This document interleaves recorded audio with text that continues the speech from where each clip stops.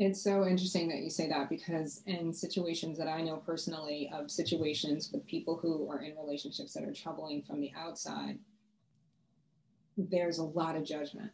You know, people are like, well, you know, there's so much shaming of people who stay in those relationships. Well, why don't they just leave? I mean, it's their choice. They should leave. So, you know, my main question about those people who are bystanders, as I call them, on the outside of this, you know, what would that kind of relationship look like to them? I think you've explained that really well, but what kind of advice would you give to people on the outside of this situation who are aware of it but are afraid, frankly, to address it? Sometimes I find people make a joke out of it, or they make it entertainment.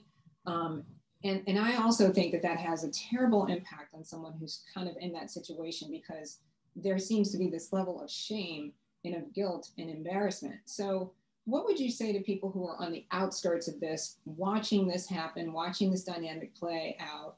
What kind of advice would you give them to start gingerly and gently allowing that person or those people in that relationship to know that, you know, you're present for them and you want them to have a place to land and come to feel safe when they're trying to sort all this out?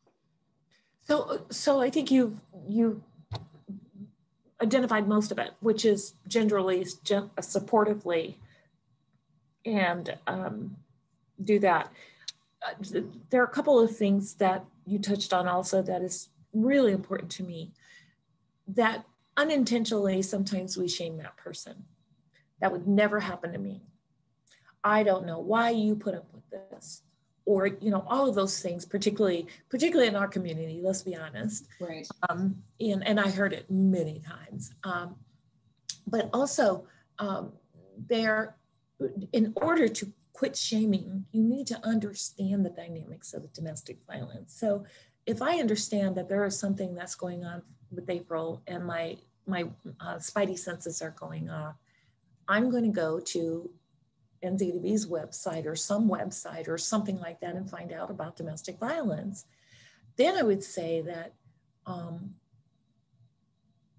be very careful for your own safety, but also understand that if you're feeling that, what must that person be feeling? And then very supportively and very gingerly say, I always say this, I know something is going on for you. Don't identify it, because sometimes they don't even know that there's domestic violence, but I know something's going on for you. When and if you're ready to talk, I am here for you.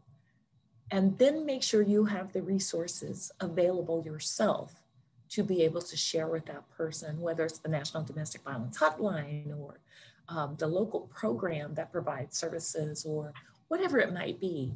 Somebody that you know is an advocate that can guide that person and say, and be willing to know that once you say, I'm here for you and I'm making myself available to hear from you, that you'll probably and may not get the response you want. They may say, what are you talking about? You know, because it's embarrassing.